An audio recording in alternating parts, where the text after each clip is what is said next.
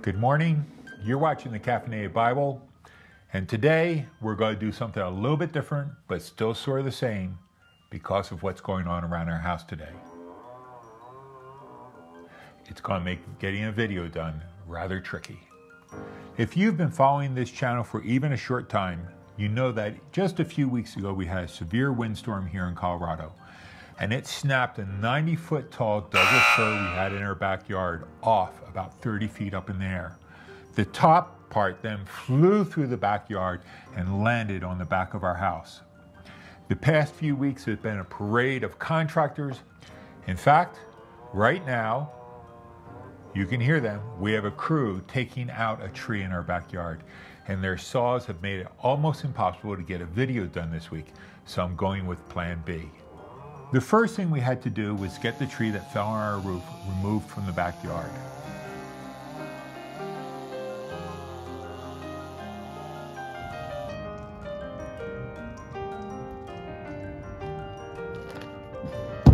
After we got the tree that landed at our house removed from the house and our backyard, we had a tough decision.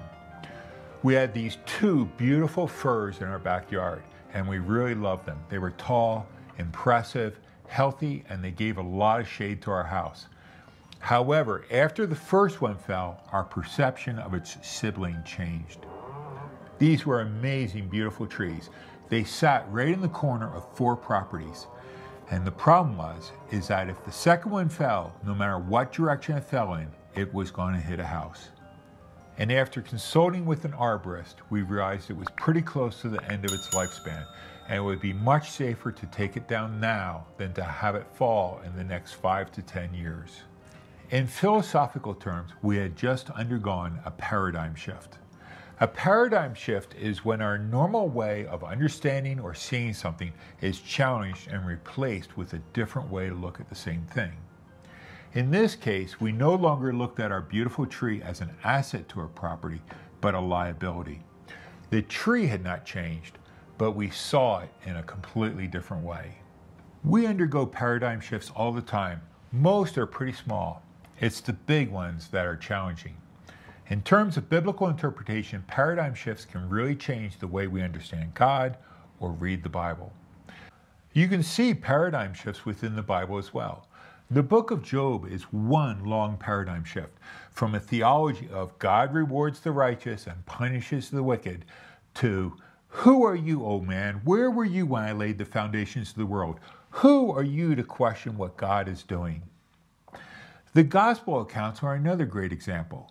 The whole idea that the Messiah would come as a poor baby, what we just observed during Advent and Christmas, live a life of basically homelessness, and then die as a criminal on a cross does not fit anyone's theology, and it still doesn't fit many ideas of the Messiah or the Savior today. Galileo and Copernicus introduced a huge paradigm shift from outside the Bible into it.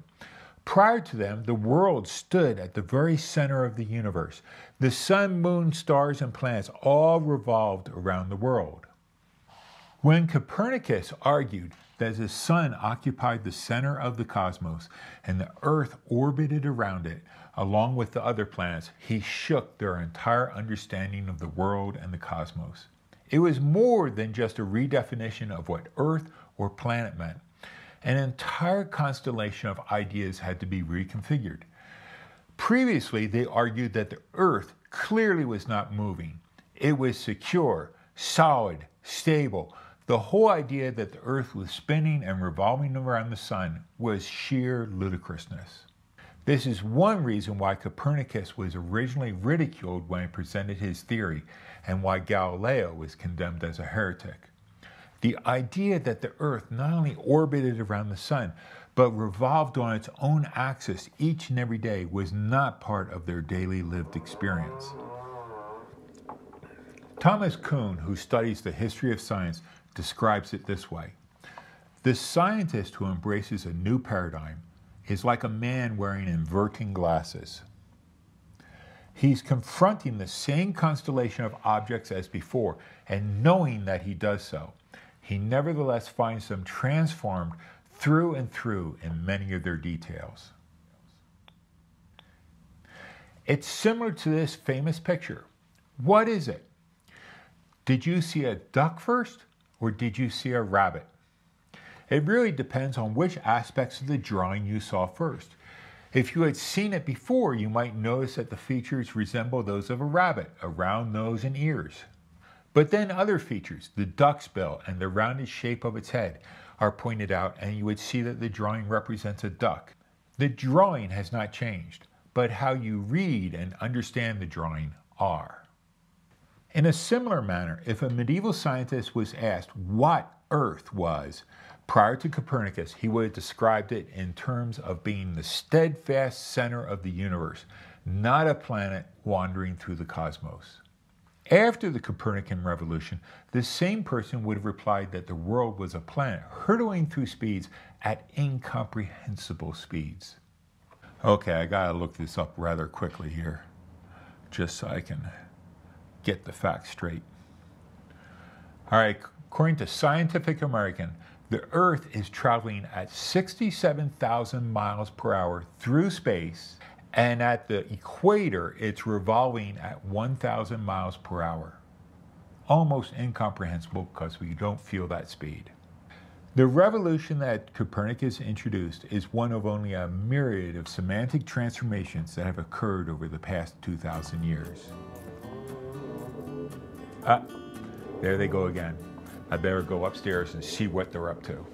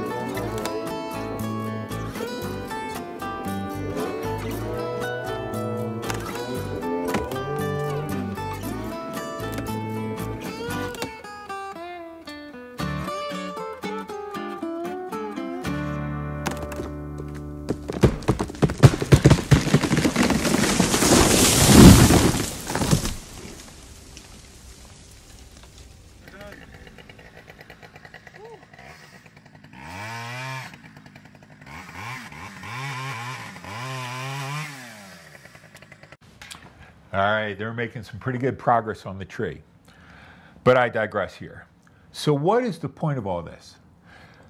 Paradigm shift touch many areas of our lives. Biblical studies is just one of many.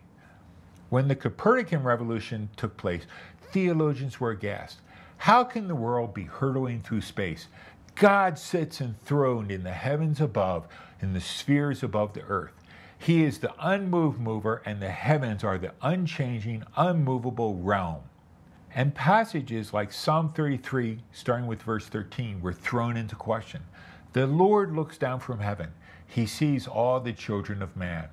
From where he sits enthroned, he looks out on all the inhabitants of the earth. For them, the unmoved mover was seated in the unmovable, eternal realms of heaven. And to suggest that the earth was hurtling through them and that the earth was not the center of the universe from which God looked down upon, but the sun was and we were revolving around it, was sheer heresy. The Bible didn't change, but how we understood the earth, the heavens, and the planets had undergone a remarkable transformation, one that you are part of this day. And this forced a rethink of how passages like Psalm 33 were interpreted. How we understand the world constantly changes. This means that the job of biblical interpretation will never be done, contrary to the lumberjacks outside. To simply rest on how we once understood the Bible will only push the Christian faith into some antiquarian corner and make it completely irrelevant. This is why I spent the better part of my life teaching and training future leaders in seminaries and graduate schools. Each and every generation must pick up the task of biblical interpretation. Each and every one of us is called to this challenge as well. Now, my wife and I need a paradigm shift for this very empty corner of our property. I think my wife will make this shift faster than me. She's already claiming it for a she shed or a greenhouse. Hopefully next week we'll have some peace and quiet around here so I can actually shoot a video. Until then, peace.